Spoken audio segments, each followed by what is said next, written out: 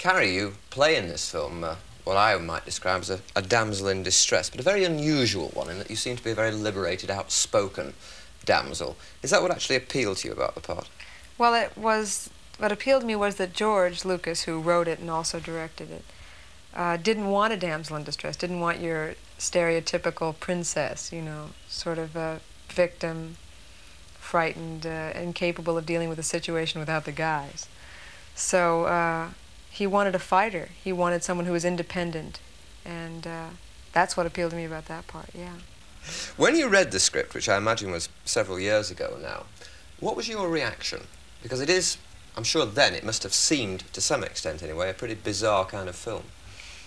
Well, I wanted to know what the lunch breaks were going to be like, you know, when they said cut, and here you were sitting around with three-headed monsters and people with hairdryer heads and so on. But it was a terrific script because they had to budget the film like a low-budget film. They call it the most expensive low-budget film ever made. They had to plan every shot because they were going to have to devise all sorts of new things for the special effects. They only had, and I say only, but for special effects it's not much, $3 million. It's a $10 million film. They devised a whole new method for shooting the special effects, which was computerized. And they would have a memory, and it would just shoot the thing on against a blue screen over and over for about a year to perfect all of the things, the blowing up of certain portions of the planets and so forth. It took a long time to do all that. So they used models yeah. and shot each individual movement separately. Yes. Rather like a cartoon is made in a sense. Yes. Now, as well as working with robots and strange sort of creatures, you also get involved in some very hairy, death-defying scenes yourself, don't you? I'm thinking in particular when you fly across that chasm with the handsome hero Luke. How did you feel about that? I mean, I presume you did it, did you? It was you. It was me. I don't want to brag or anything, you know. No, it was difficult to do because it was about 30 feet up, and they had a brace on Mark Hamill, who plays Luke, and one on me connected to him. And they put 2 cameras up.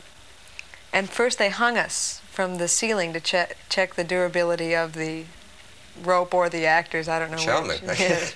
And the crew made fun of us. We just hung there helpless. And then we did the swing across. And I was very frightened, and we did it, and I liked it.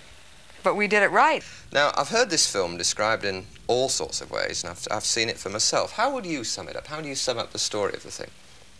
Well, it's good against evil. It's George's homage to every film that he ever loved. George loves films, and that's what this film is about, is movies. Every scene is, in some way, reminiscent of a scene in a film that we all loved before, like in High Noon, there's a bar sequence, only this time it's with monsters instead of Gary Cooper.